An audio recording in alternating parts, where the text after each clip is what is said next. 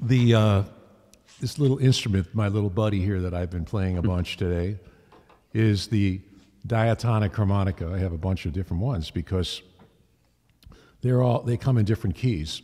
The idea, when it was invented as a folk instrument in Germany in the early 19th century, in the 1820s, was somebody set it up with this weird scheme a little later, maybe 1850s.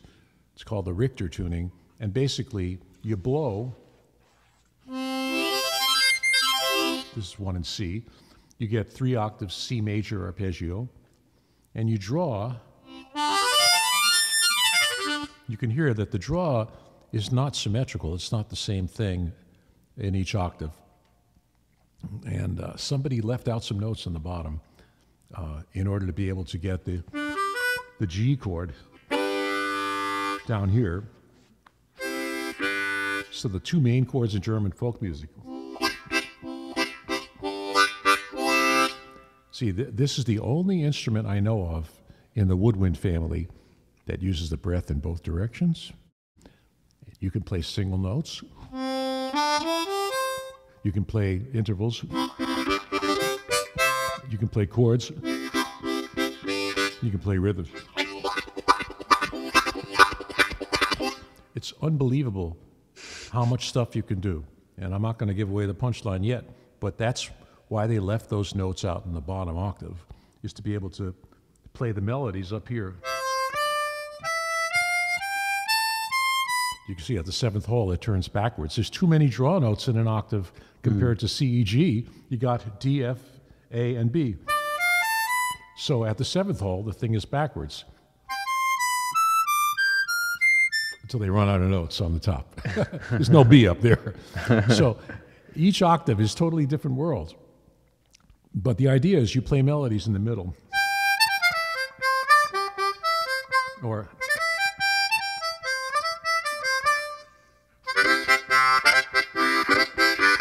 it harmonizes simple diatonic melodies like an auto harp. You know, it's great. Now, when the harmonica came to America in sometime in the 1870s, maybe, I'm not sure exactly when, black blues musicians, and the blues had been around for a long time by that point, they picked up the instrument, and instead of playing Pop Goes the Weasel in C, if you play that same basic idea based on the inhale, you get the Mixolydian mode. You get a blues shuffle automatically.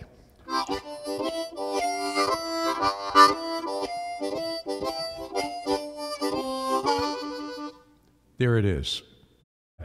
The Germans had no idea that anyone would ever use the instrument to play music like this. But basically, it's sort of like a white key piano. You can play any of the 7 modal positions on the white keys. You can play. And on the bottom, there's a bunch of notes missing. Well, it turns out that as if by magic, you can fill in the missing notes by changing the resonance of the inside of your mouth, and you have a vacuum created by your nose being closed, and you can bend these pitches down. The higher pitch note on a hole, that's the draw, that's the blow.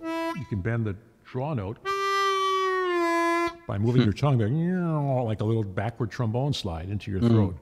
And there's the G flat and the F. And the same on the 3rd hole.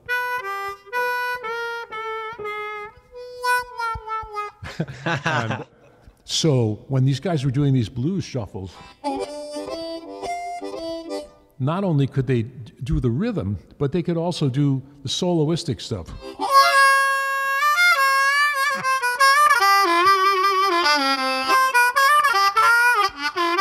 All those notes you need to bend to play the blues, they're all there as if by magic. Wow. And the Germans, needless to say, had not anticipated this. And so after a while, harmonicas were selling like hotcakes in America because people wanted to play blues. And of course, there were people playing folk music and polkas and stuff on them, but blues was what really made the harmonica take off in America and England, and then eventually all over Europe, South America. And those guys in Bavaria, they just thought, oh, all these crazy people, they're breaking the harmonicas, they're playing them wrong, but we're making so much money, it's all right. And so I got inspired by hearing great blues harmonica players like Paul Butterfield and James Cotton and Little Walter and Sonny Terry and Junior Wells, hearing them on records. And then I went to hear a live show with Paul Butterfield and James Cotton, their bands, the best versions of their bands, at a club in Greenwich Village when I was like 16 or 17. And this changed my life. I just, oh my God, I got to play the blues. And of course, I figured out that 12-bar blues progression, using the 1, the 4, and the 5 chords, is something I'd been playing for years without realizing it.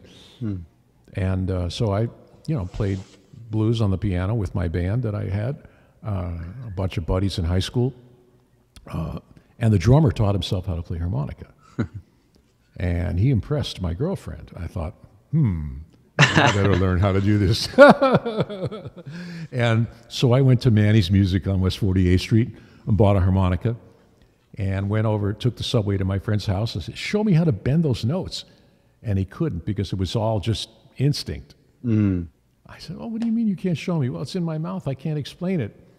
So to make a long story, it's a very long story, but to make it a lot shorter, I figured out how to bend the note one day.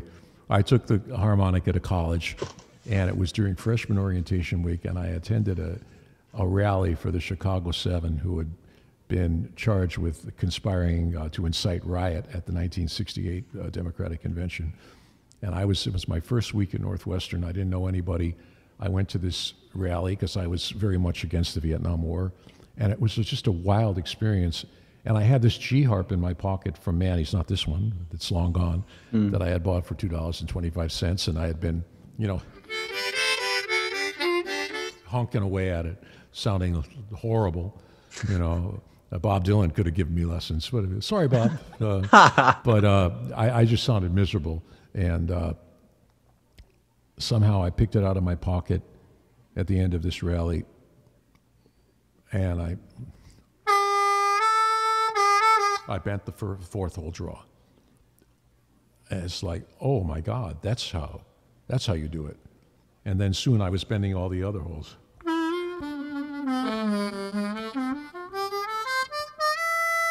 And I didn't have all the finesse that I have now, but I figured out all these bends in like in a half an hour.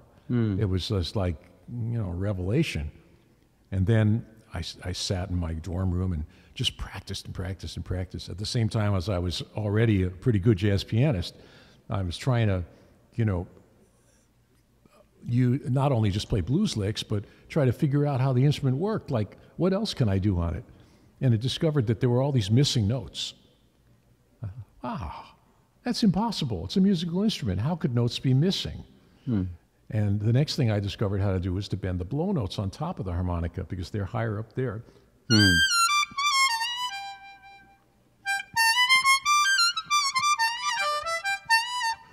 And I thought, wow, that's really cool. Most of my harmonica heroes didn't play up on the top of the harp. But there's missing notes. Like if you try to play a chromatic scale, there's all sorts of notes there. But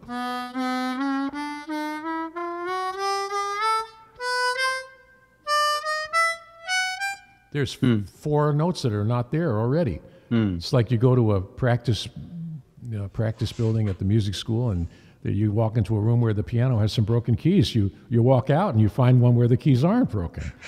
But here, I just couldn't find them. I was so frustrated.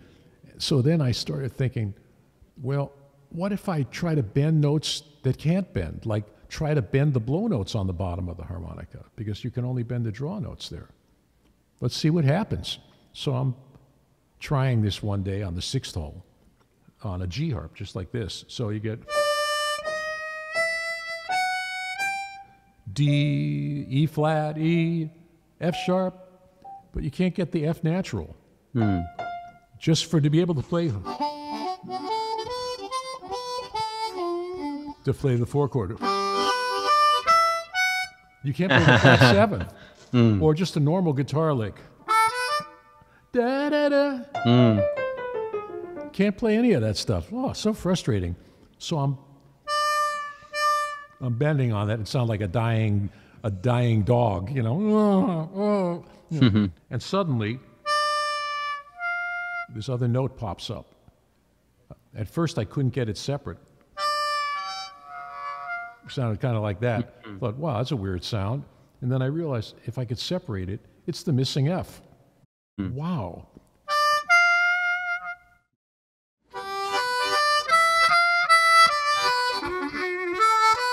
I thought, well, I found that missing note. Maybe all the other places on the harmonica where the notes are missing, you do the same thing, they'll come out. It's true.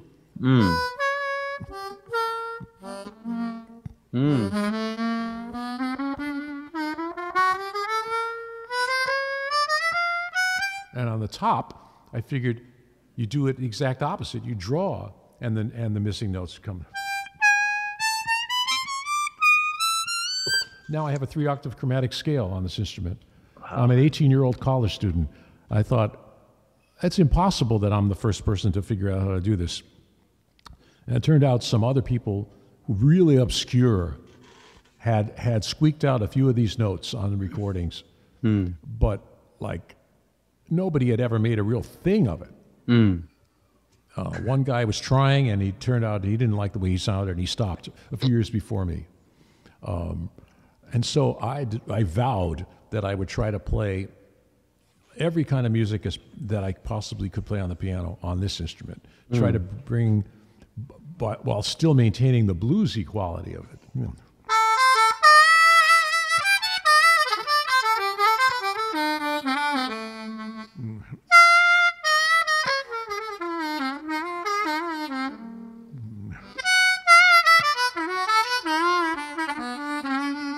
See, I mean, I didn't like the chromatic harmonica with the button on it because it sounded sort of mechanical.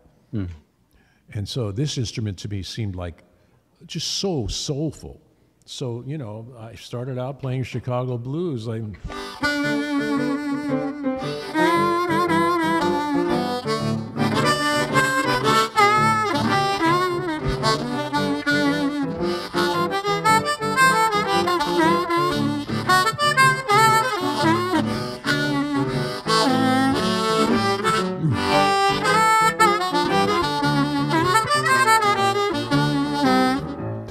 just a standard shuffle, Sweet Home Chicago, you know, that kind of thing.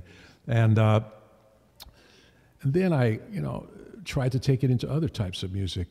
And once again, the more different kinds of music I played, sometimes years later I would discover the Jewish connections to these forms of music.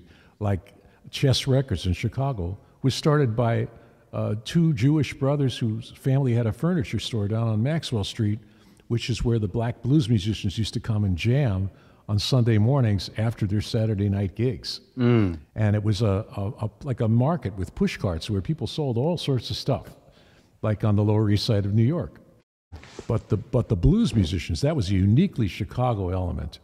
And you know, the Chess Brothers, they heard all these guys and they said, you know, nobody's really recording these people, and some of them are really great, and they have big audiences when they play in clubs.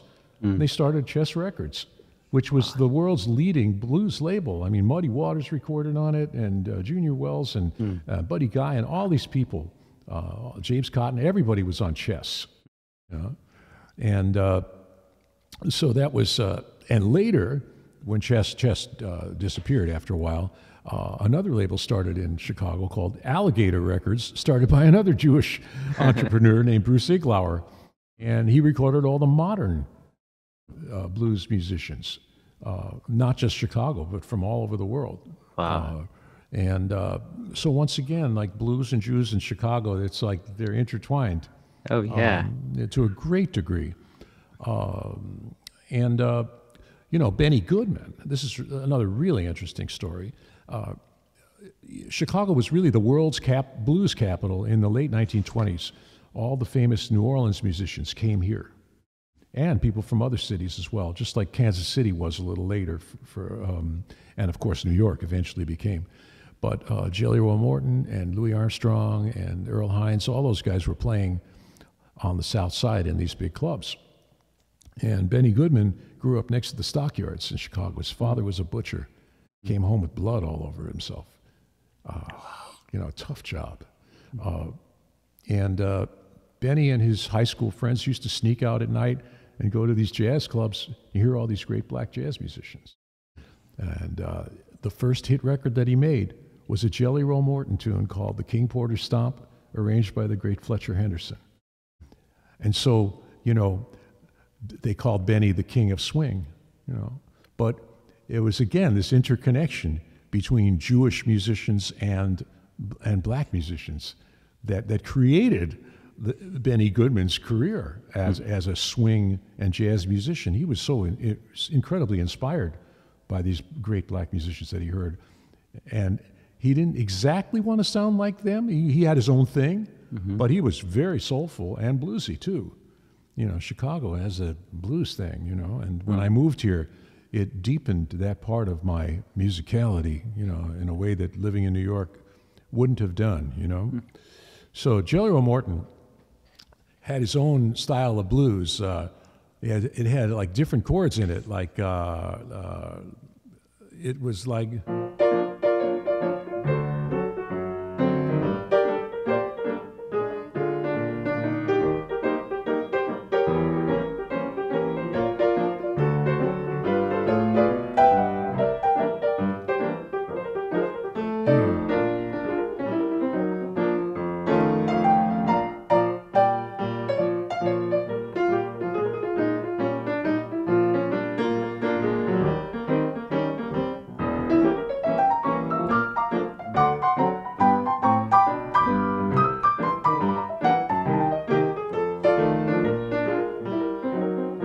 It almost doesn't sound like a 12-bar blues, but it is.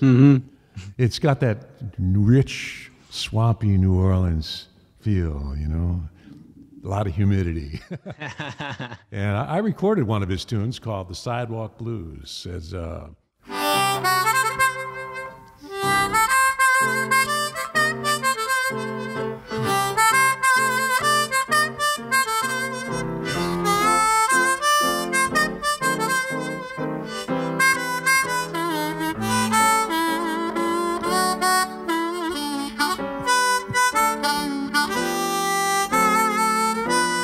That's the introduction.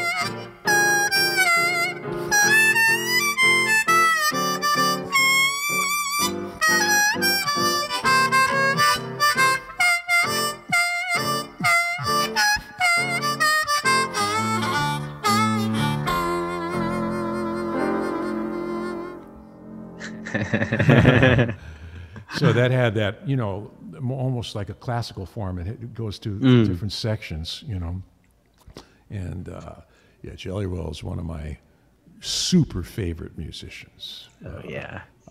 Unbelievable genius, and amazing singer, incredible historian of jazz with a photographic memory for everything that ever happened in his life. Wow, man.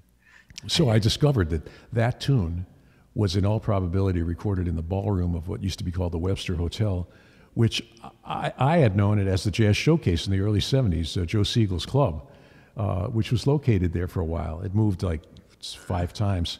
But I actually was in that room. I heard McCoy Tyner play there. I heard like all sorts of people play there. And that was the room with that, I think, where that was recorded in 1926 or 27. Wow. Oh, man. Early RCA Victor recording. I was just curious. I mean, when you play harmonica and piano at the same time, is that kind of by now like playing piano with 2 hands, or is it a totally different thing for you? Well, it should be. I screwed up a bunch of stuff right there. But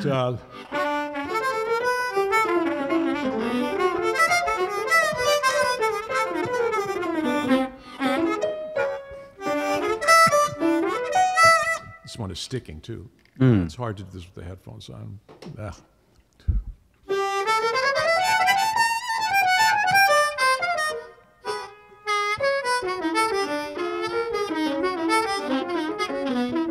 Yeah, I see the harmonica in my mind as a piano. That's how I do what I do.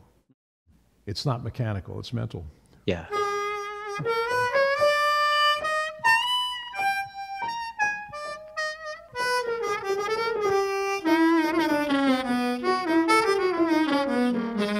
Playing an A flat minor on the G harp, you know, because, and the G was the first one that I bought, so I tend to see that one in my mind as a direct link to the piano more than the other key. We hope you enjoyed today's episode and hope that you'll join us back here next week. As a nonprofit, we can only afford to put on great programming like this thanks to your support. Please visit nerananaharts.org for more information and to learn how to get involved.